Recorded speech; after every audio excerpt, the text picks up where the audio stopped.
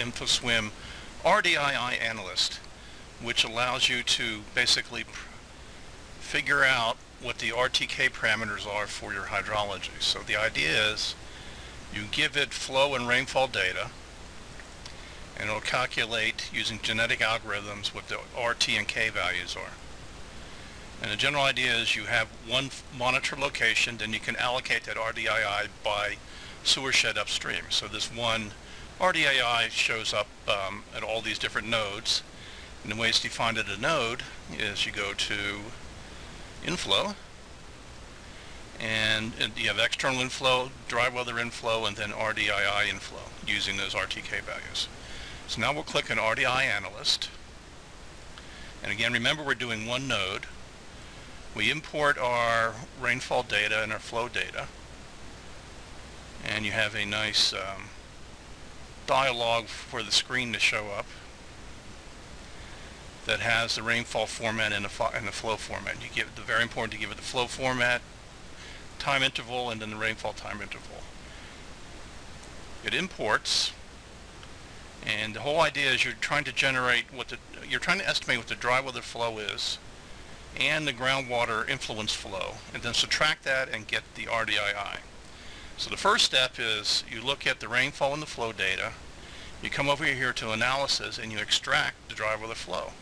And you say that a certain percentage of the dry weather flow at the base is groundwater flow.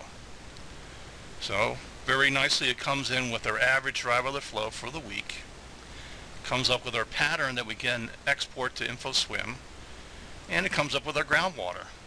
So four major components. It gets the dry weather, the wet weather component as far as groundwater, and it gets the residual.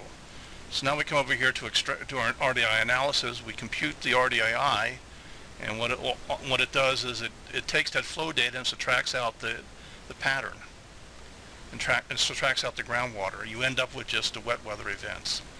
Now you can click on genetic algorithm, and we'll give it the sewer shed area upstream, and what it'll do is it'll calculate the RTK for the hydrograph that best matches that. Now it's best to do this iteratively. You do like a best estimate. It comes out here.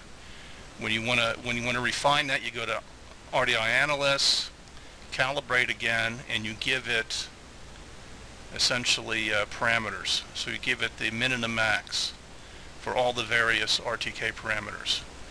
And once you're done with that,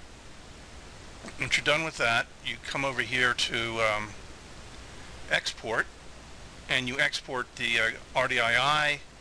You can export the dry weather flow pattern. You can even save the meter data, the rain gauge data. So we have a lot of connections between this and InfoSWMM. So where does that come in? It comes over here under operations.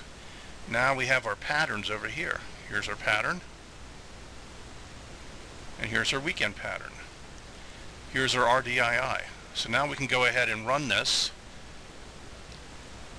So we go ahead and run the model using that RTK value. And what it'll do is it'll apply that to those sewer sheds that we've defined.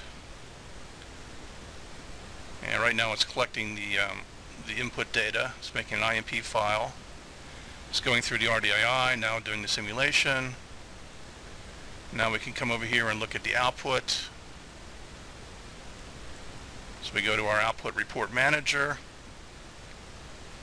which is this guy here. And we can look at the system curve right now. And the system curve will show us what the RDII is for the overall model.